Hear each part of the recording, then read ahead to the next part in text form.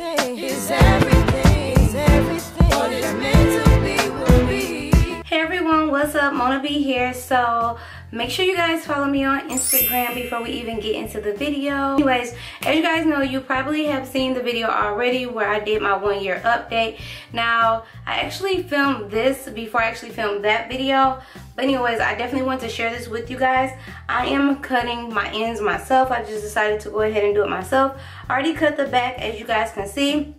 I'm taking off about 1 inch to a 1/2 inch because, yeah, I haven't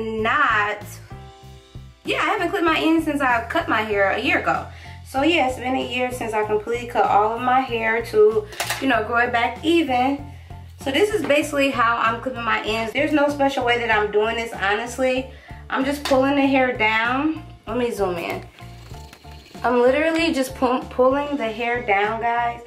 And hopefully you guys can see that, but where you guys see is thin at, I'm literally just gonna cut the straggly ends off, or wherever it feels like straggly and like bunched up. So like, as you guys can see, like, look at these ends. They look horrible. They're all bunched up, they're straggly, they're matted on top of each other. So yeah, I'm just gonna clip them completely off. I'm just using my cutting shears that I got from Sally's a long time ago.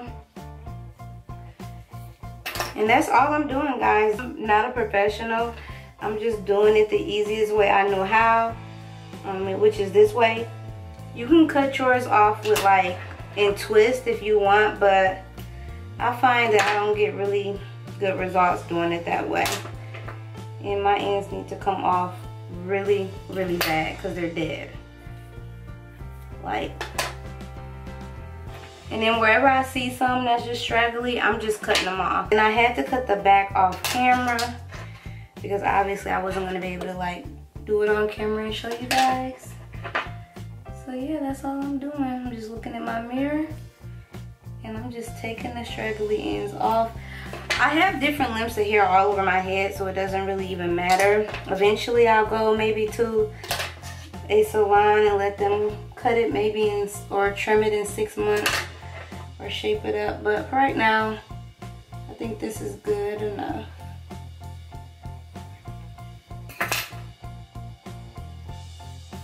And then I just like to feel, if it still feels like straggly, I just cut more.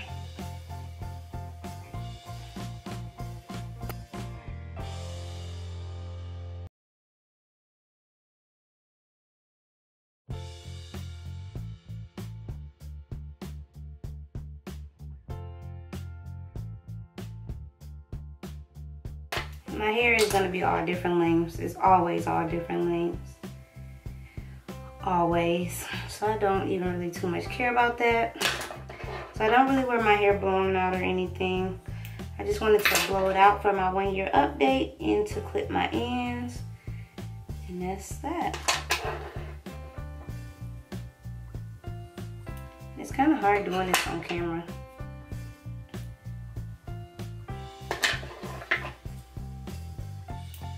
Oh, they feel a lot smoother. Feels a lot smoother and a whole lot better because that was a mess. So this is all of my dead ends. Oh, they feel so rough. This is how much I took off over my whole head. I don't know why I was so scared to cut it.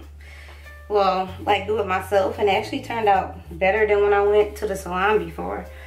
Well, I'm not even gonna get into that experience because if you watch that video, then you all know how I really felt about that. Yeah, this is my ends clip. So I'm gonna show you guys a before and after and how my ends look before I cut them. Oh, they look a lot better. Sheesh. Definitely can see a difference. I don't know if you guys can, but I can see a difference. So now all my twist outs and stuff will actually look nice and not straggly and a mess. My hair is a little bit like uneven on this side, and it always has been going like that.